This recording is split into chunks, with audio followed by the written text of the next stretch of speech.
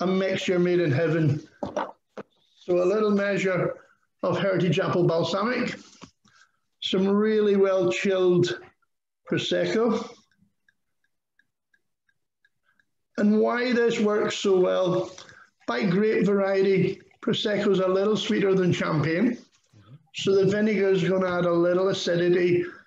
It's actually almost a cheat. You imagine you're getting a drier, more intense flavors than traditionally with some of the Proseccos. So that's an apple mimosa. What a great way to start your morning. Well, start our evening. I know I want one of those now.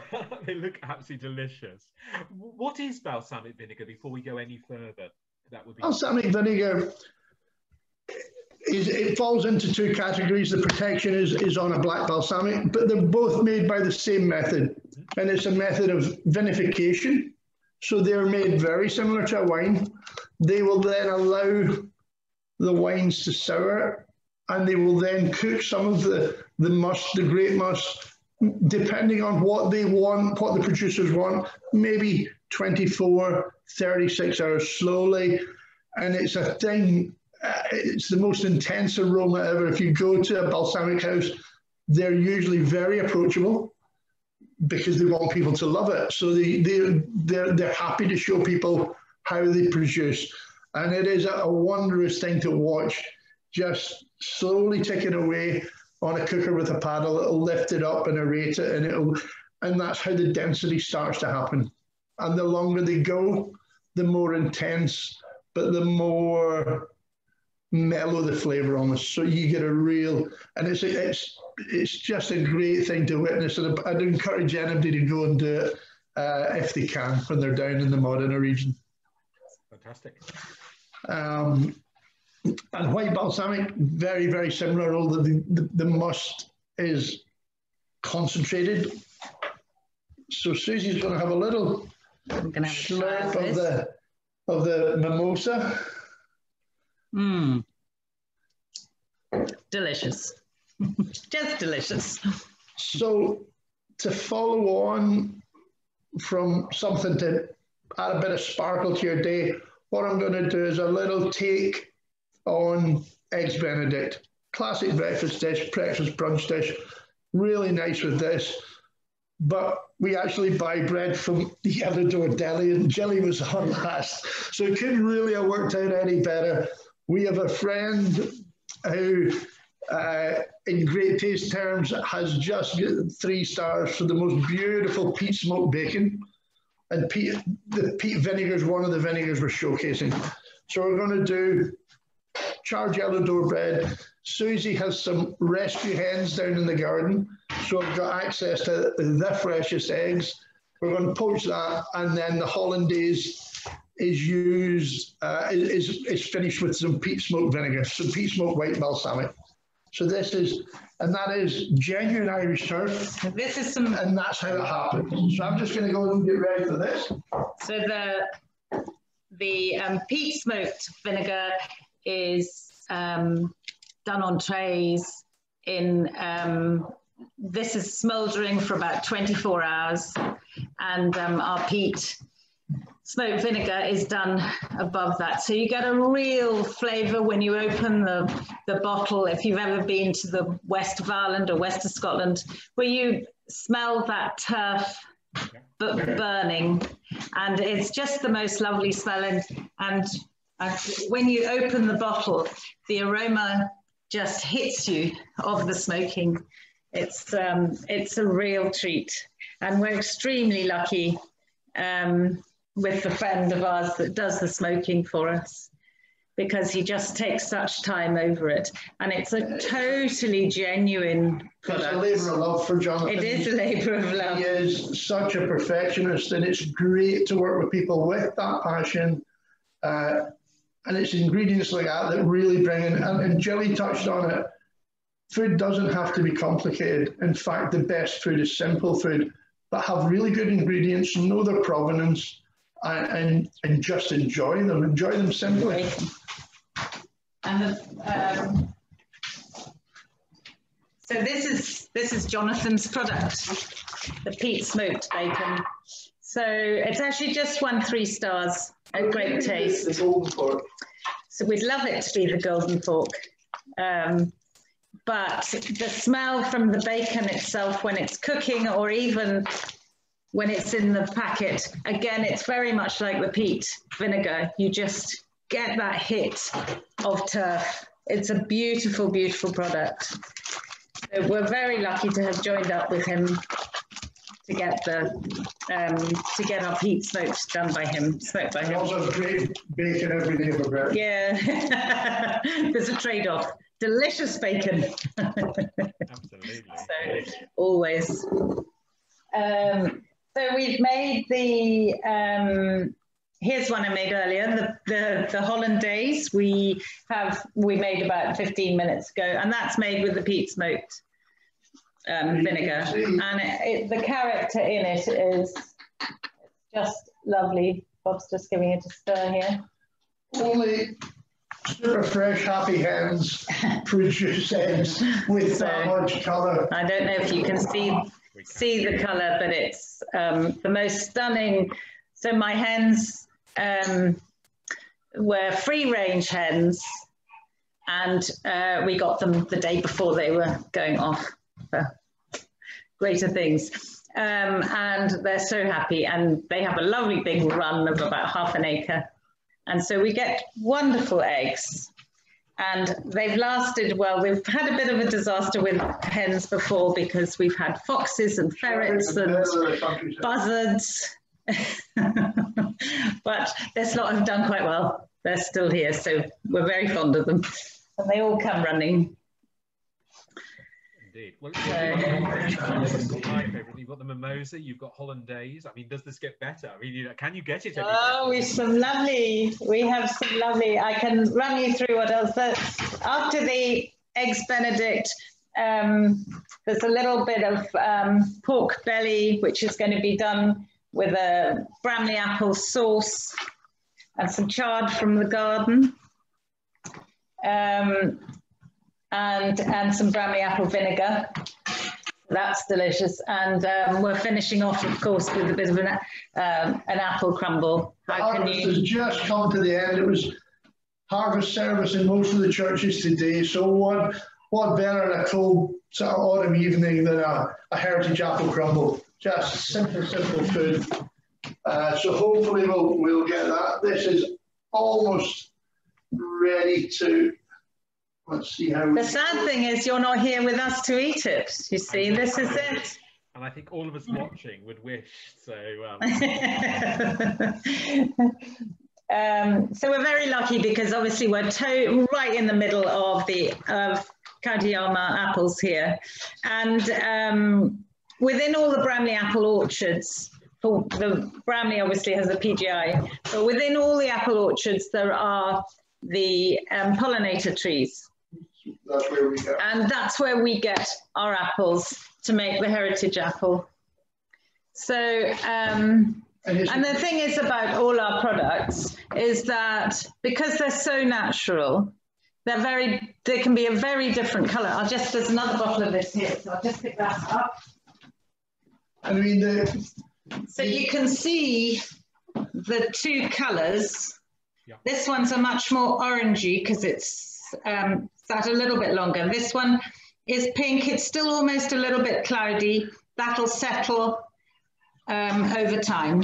Wonderful.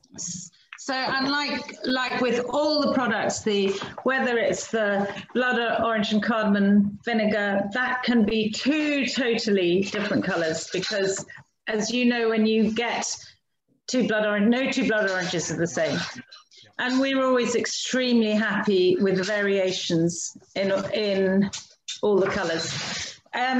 Just on the marmalade, we make a citrus vinegar as well. So the oranges from the blood orange and cardamom go into our marmalade.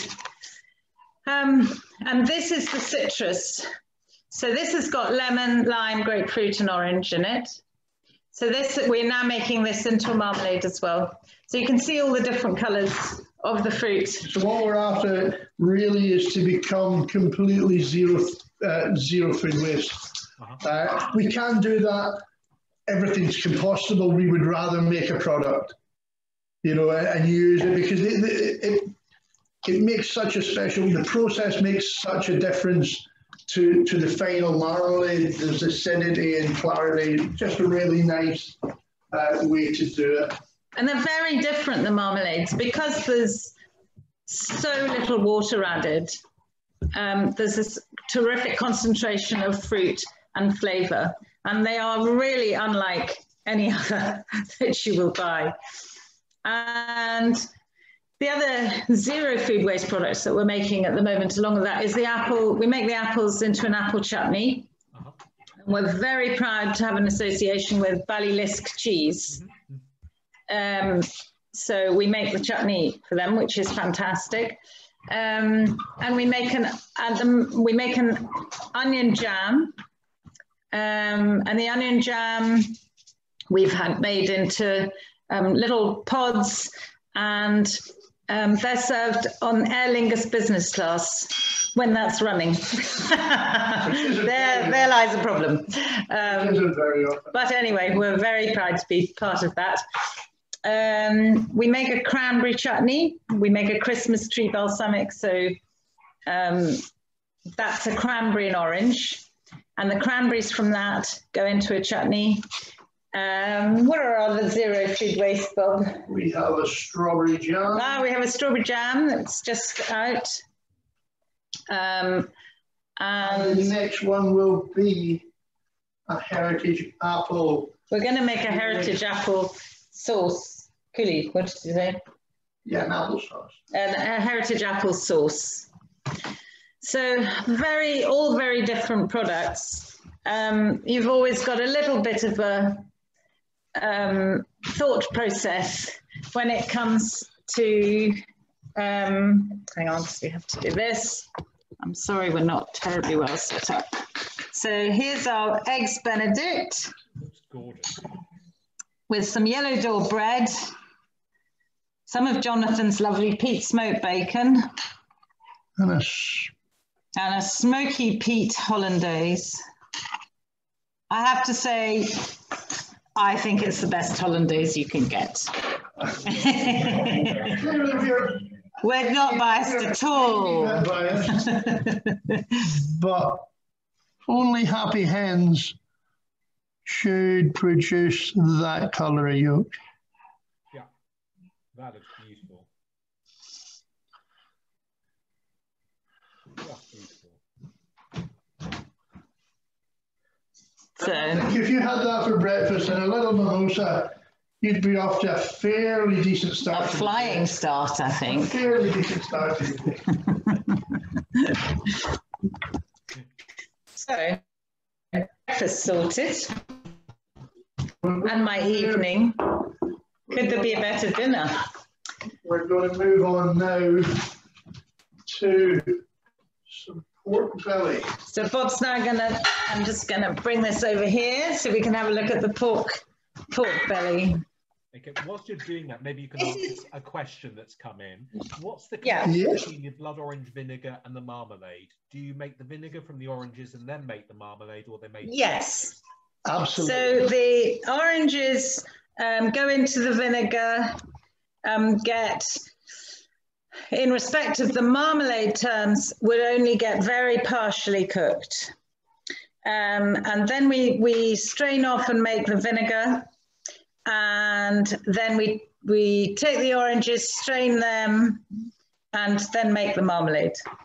So it's got very little sugar added, very little water. You won't see water as a main ingredient at all. Right. All we have to go along with this is some beautiful rainbow chard picked this morning from Susie's garden. It is one of the superfoods, so many great health properties within it. And these are from 50 yards down the driveway, so it doesn't get any more local than that. Beautiful Armagh Bramley apples, PGI status, and rightly so. And they will just complement this. And then we're going to finish the sauce with a little Armagh Bramley Apple Balsamic. The great thing about cooking with balsamic, if you cook with wine or spirits or beer and you add it, you then have to cook out to get back to a mellow flavour. Initially it goes astringent. With vinegar, the flavour profile really doesn't change. So you could add it right at the end and you'll have such a clean hit. Or you can use it almost like a umami flavour by adding it fairly early. So what we'll do is we'll get a little crisp on the pork. That'll take a couple of minutes. So, and then we'll take it out, put it in the oven just to keep warm. And then we'll dice a little bit of this, get rid of most of the fat, fry it, deglaze it with some Bramley apple vinegar. And then we've got some gravy we made up early. We'll just finish that and serve it with a little of the rainbow chard. Wonderful. That'll do. I'll do this. Bob's just going to cook off the pork a bit, so if there's any questions, I'll endeavour to answer. I need to turn up my volume a little bit. Yes, someone's asked a more general question, which was when are these sessions going to be online for people to watch again? They'll be going on towards the end of next week. So do look back. I think someone was really enamoured by your cocktail making. The question came a little bit ago. So buy your pack. Lovely. Susie, and your website, Susie, is burrenbalsamics.com, isn't it? It is, yes. So go to burrenbalsamics.com, buy the tasting packs, all those individual bottles. Do you have your marmalades online? The marmalades are online. The citrus is not yet, but we'll try and get it put on by tomorrow. It was the first batch really that we made. So it's the newest product, but we'll get it on by tomorrow. So have a look on the website, and then, as I say, you'll be able to look at it. Someone just asked, where will they be available online?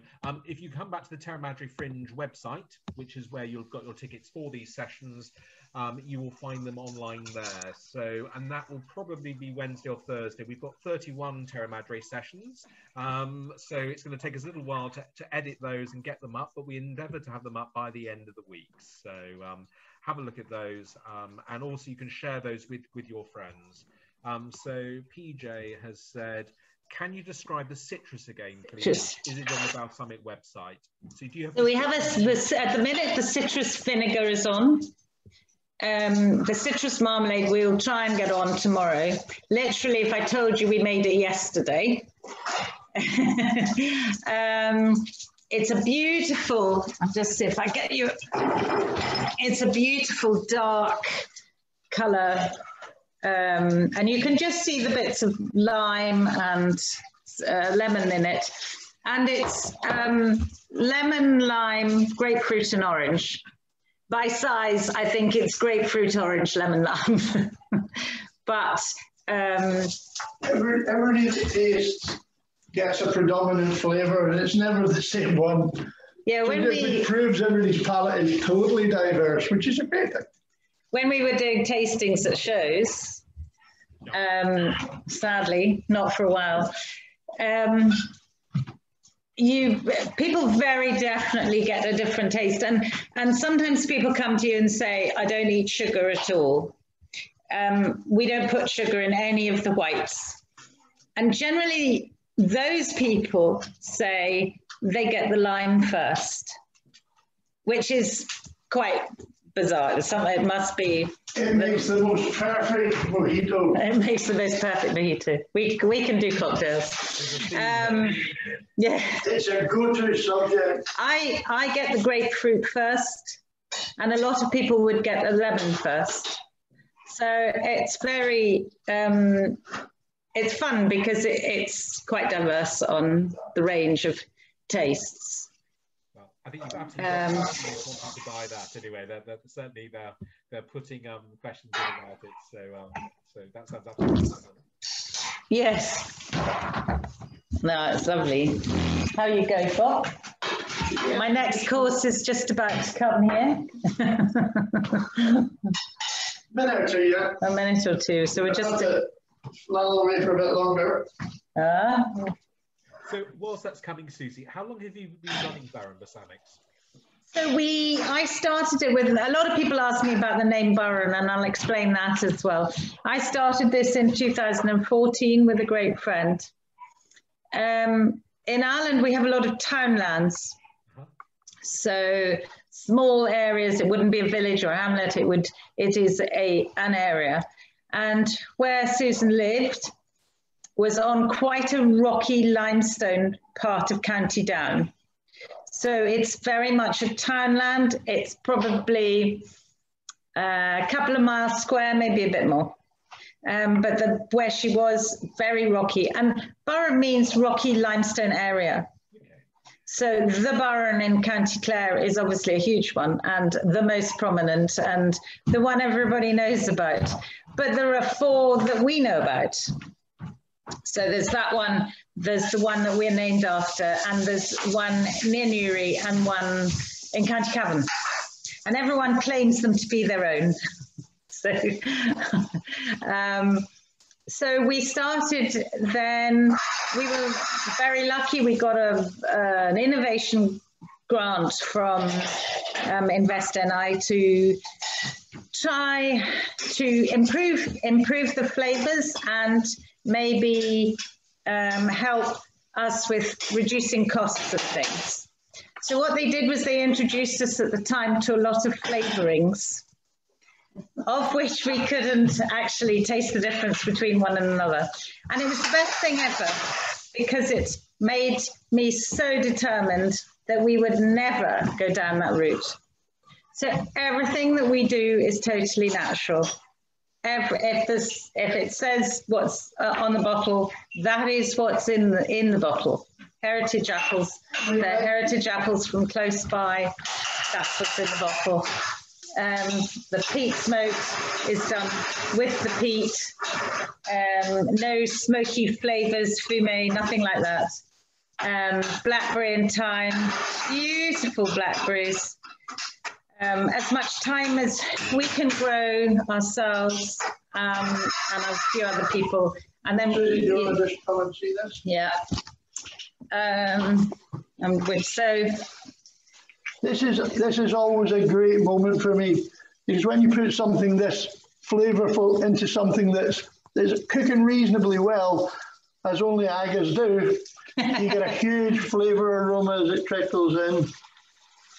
And I promise you can't do that with wine or spirits. You have to cook it for ages to get it out. But we can just do that. We can pop a little bit of nice pork gravy that was made from the juices from the pork belly cooking. Look at this. Watch that through. Isn't that the most beautiful rainbow chard? we're trying to get that there. That's the chard.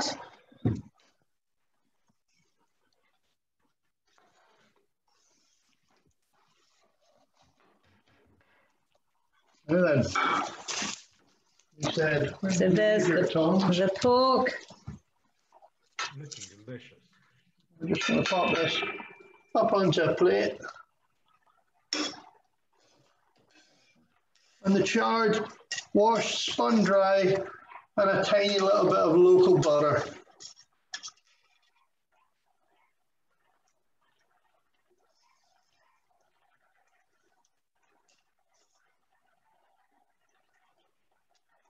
I was very lucky to have my daughter home during lockdown, and our vegetable garden that really hadn't been on the go for about 10 years came back into action, and she is totally responsible for all our garden bits and pieces that we've had this year. It's been really lovely. She's now gone back to London, sadly. There's lots of weeding. But she'd be reasonably happy. So that's our plate full. Local pork, garden chard, apples from down the driveway, and a little bit of vinegar. That just looks incredible. So, to the dessert. So we'll bring this back. There we go. That's that. Just so delicious. Just looks incredible. We've got another question about the marmalade again, actually. Yeah. The marmalade trio box. Is there any sugar in the marmalade? Someone is asking. There is a little. There is a little sugar in the marmalade. Probably about half of what commercial. Yeah, we think about half what a commercial marmalade would have, and no extra added water or anything like that. It would.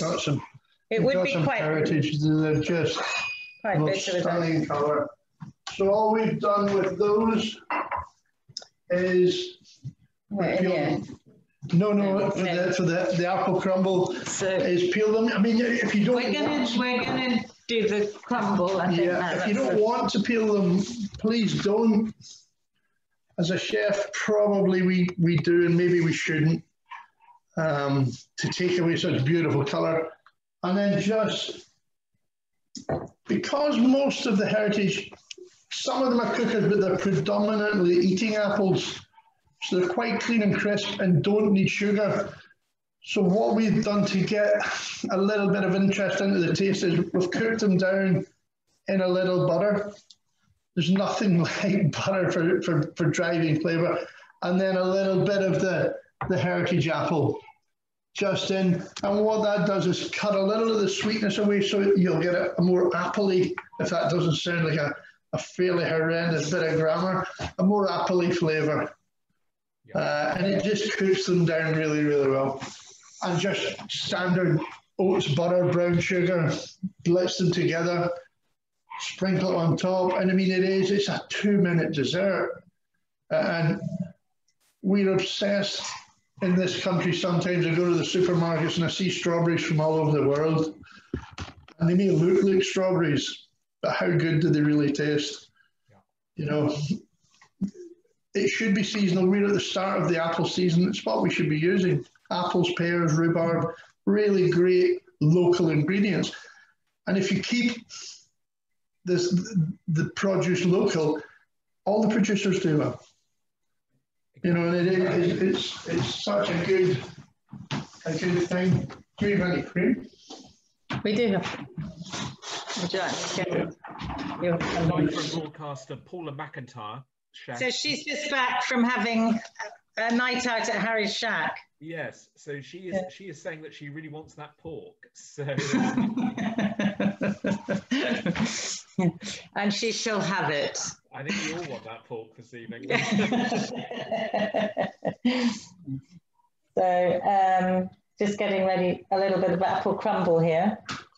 So 2014. So then my friend Susan decided she had better things to be doing, so she left me. So I carried on, and I did quite a lot of fairs in England and here. And people say, "How do you sell the product in England?" Well, we got there. We just went and we sold. So that was good. And we would keep going. So then in 2017, I was lucky enough to meet Bob at a trade show. And at that point, I was literally still doing black balsamic, dark balsamics, no whites. And a few people had asked me at fairs for white balsamics. And I said, yeah, okay. So I thought, okay, better investigate this a bit more. Went off to the lovely company who we buy our balsamics from. And he said, well, you can have this level, or this level. And I thought, well, haven't a clue what I'm doing. Let's go for the highest density and the best quality. And it was just the best thing we ever did, really. And it allows us to be so incredibly creative with it. And we never have to add sugar, and you get such an intense, incredible flavor from them all. And so I said to Bob, I don't really know what to do with this white balsamic. I said, I think I want to make some tarragon and I want to make some wild garlic. Hang on, here we go. So we've got, hang on, we've got some apple crumble here. And just some local double cream. And I don't think at this time you could get anything much nicer than that. Looks beautiful.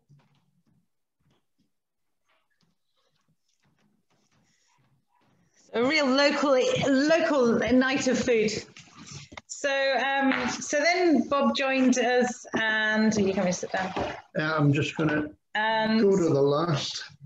We have another cocktail coming now. And from that, we then started to do the zero food waste. And we've been lucky enough then to meet a lovely gentleman who dries our balsamic for us. So that's allowed us to make balsamic sugar and balsamic salt. So they all go in. So we do the salt with Holland Mon salt. And we had a lot of difficulty finding a dry enough one, but they extra dry it for us. So that's good. It's just a great quality salt. It's a lovely salt, as you know. What else have we started doing?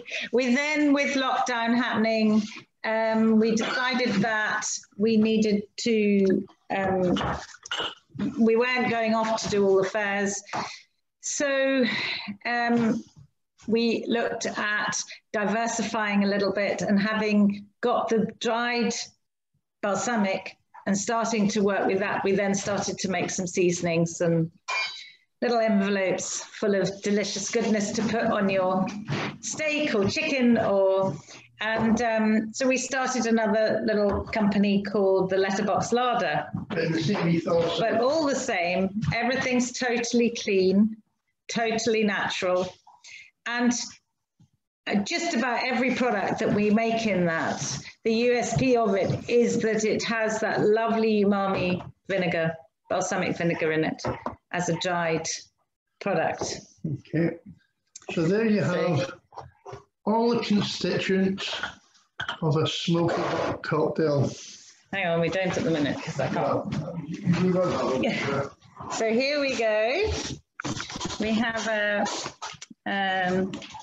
Flatbush whiskey, synonymous with whiskey throughout the world. Good, real good flavor notes. Nice little splash of ginger ale. So we're going to pop a little bit peat smoked balsamic in, about 5 mils. This. Absolutely. I'm enjoying my mimosa. I'm going to pop in some ice cubes. Lots of ice. This is really nice if it's very cold.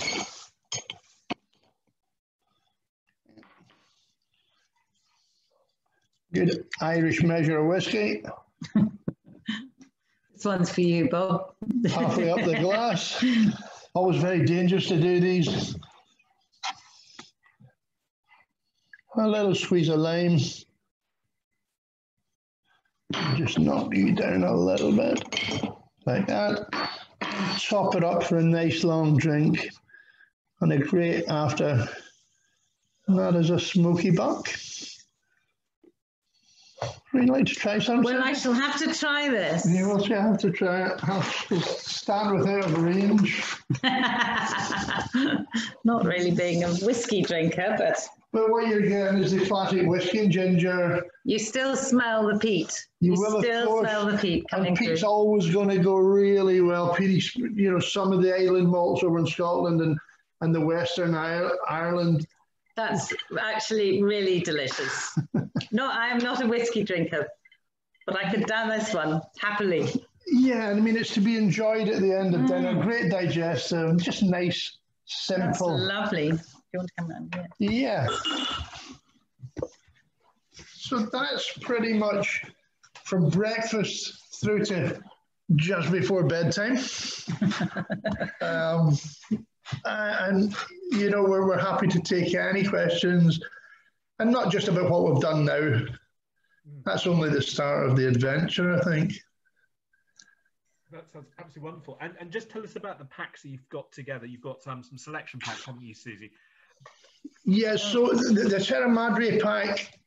That's the little jams. So there's an onion, roast onion jam, an apple chutney, and a blood orange marmalade in that one. And the Terra Madre are all the vinegars we use to cook this evening. So the peat smoke, the heritage apple, and the Armagh Bramley apple. Fantastic. All in 100 ml sizes, which is a good starter size. Lets you experiment a little bit, find your feet, and we're always happy. You know, we do so much with people. There's a lot of recipes on the site. We're always happy to help people get to understand it. So they're these size bottles, but with the peat and the heritage apple, and then a Bramley apple as well. Which was one of the first ones we ever did. It was, and rightly so. It's so close, so local. We know the people who farm the apples, and that's a good story for me, because you have a relationship with them, and it's about keeping it local, keeping it clean, and let the flavours of the amazing ingredients we have speak for themselves.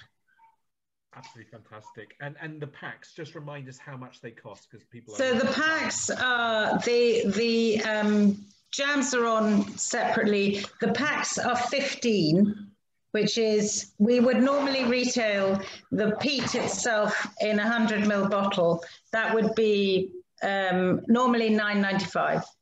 So we're doing the 3 bottles, the 300 ml bottles for 15, especially for this. I think if you brought them individually online, it's about £24.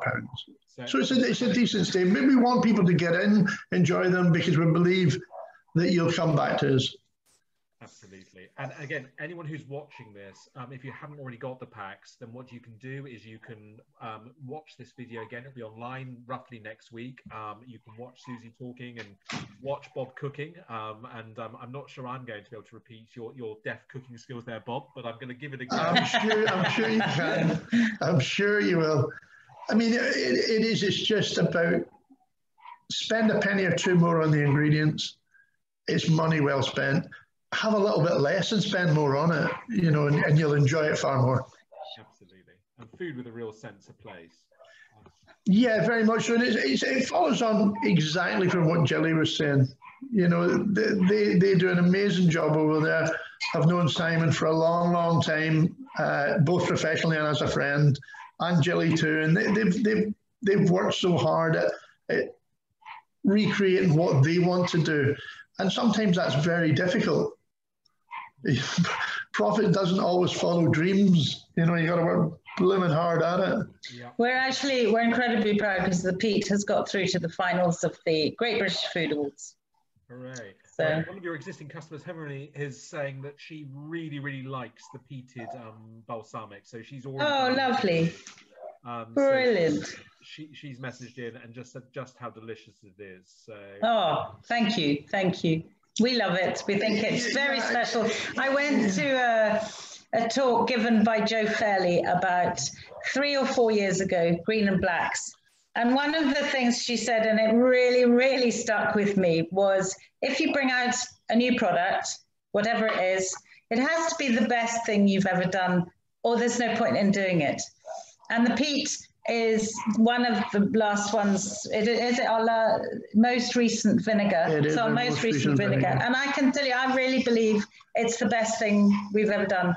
We couldn't do it without Jonathan. And it is a great collaboration. So I'm not sure what he gets out of it. We get loads of it. We get lots out of it. But it is, there's something nice about seeing the van, come in to the kitchen table, have a cup of tea, tell us what you're doing, what you've planned. And, you know, we are now... Pre-COVID.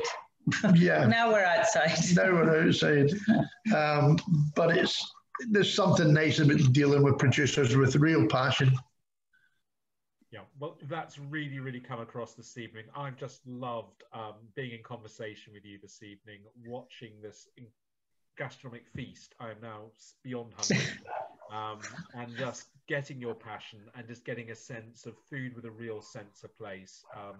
I buy your vinegars anyway. It's not why you're here, but I do buy your vinegars, and I just Thank you, James. I just think they Thank you. just add the most beautiful kind of flavour and